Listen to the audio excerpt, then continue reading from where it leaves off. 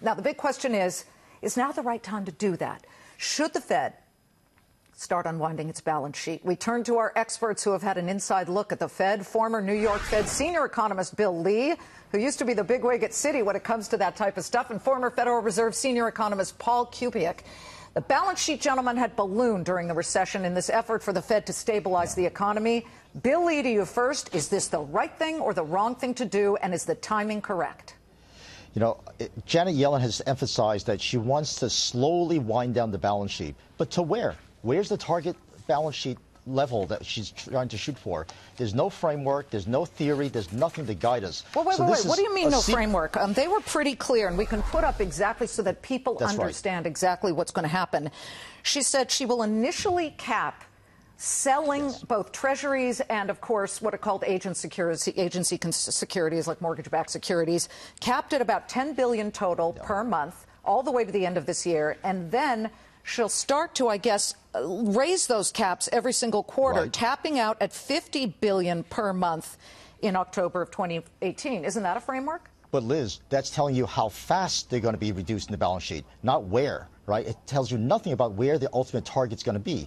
Our best estimates that the street economists have come up with is that they're probably going to go down to somewhere between $2.5 to $3.5 trillion because we need more reserves now than we did before the crisis because the Fed has changed its operating system. The Fed now pays interest on reserves, so banks now hold more reserves, so the balance sheet automatically becomes bigger. But how much bigger? So we have essentially seat-of-the-pants policy being made here, except the one thing we do know is what you just said. It's going to be really slow. And slow going where? So it's really an unguided missile that we're talking about, but a very slow one.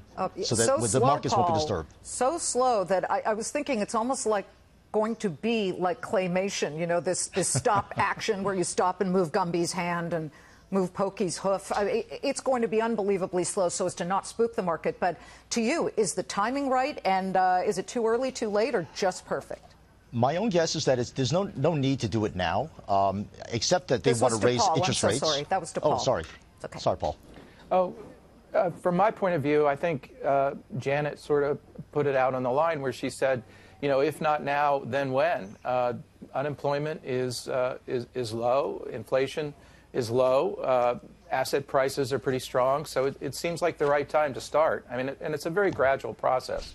It's quite evident, though, that through this entire news conference, and we like to make it very understandable for our viewers, the one thing that could throw them off their course that they stated today, which is one more rate hike this year, is inflation. Here's what Janet Yellen said. Listen, and then we'll have you react.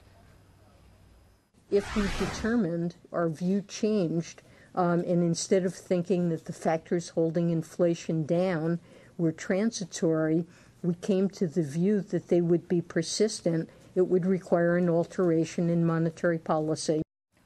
Because we have such low inflation. Bill, it's at about 1.9%. Well, between 1.4 and 1.9 in the past couple of months. And what does that tell us? That tells us that there's no pricing power, even though we have a very tight labor market, which she called pretty desirable. I'm wondering, does that worry you? Well, actually, you know, given the numbers that they gave us, they're projecting the unemployment rate is going to be 4.1% for the next 2 years, well, about a half a percentage point below their so-called long-run rate. You know, it's telling us that the unemployment rate is a lousy indicator of slack, and we should not be using that to measure tightness. And I think that's the thing that's causing us to be surprised that inflation is so low. There's actually other measures that Janet Yellen did mention about job openings, but the level of gross hiring really hasn't kept up with job openings, which means that firms are not willing to pay up for people, except in very specialized sectors like construction workers and specialty skills that are in short supply. Paul, with all due respect to the Federal Reserve, all of what they've done, all of this liquidity, these bond purchases, bring us to what they call a GDP for 2017 of just 2.4%. But then it goes down.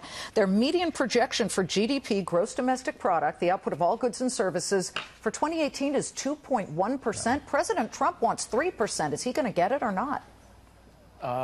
Not if you look at these numbers. I mean, we have basically more of the same. Slow growth, low inflation. That's basically what the crystal ball of the Fed says, and all the people in the dot plots are seeing for the next few years. So we're not headed towards 3 if you believe their crystal ball. Yeah.